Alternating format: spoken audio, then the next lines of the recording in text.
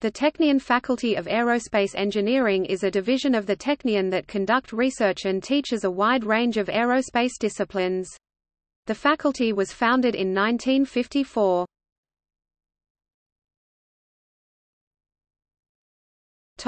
History. The early 1950s sought a need for a center of aeronautical research in Israel. In 1950, Sidney Goldstein accepted the chairmanship of the Department of Mathematics at Technion. The faculty was established in 1954 after Goldstein persuaded the president of the Technion, Yaakov Dori, and Prime Minister David Ben-Gurion. The department expanded and developed rapidly, along with the development of the aerospace industry in Israel.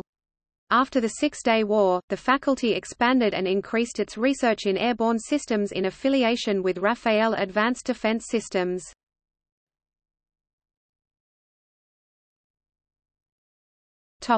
Facilities. The Aerospace Research Center consists of an aerodynamics laboratory, an aerospace structures laboratory, a combustion and rocket propulsion laboratory, a turbo and jet engine laboratory, a flight control laboratory, and the design for manufacturing laboratory.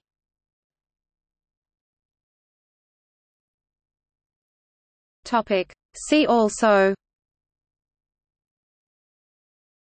Asher Space Research Institute, Technion, Israel Institute of Technology.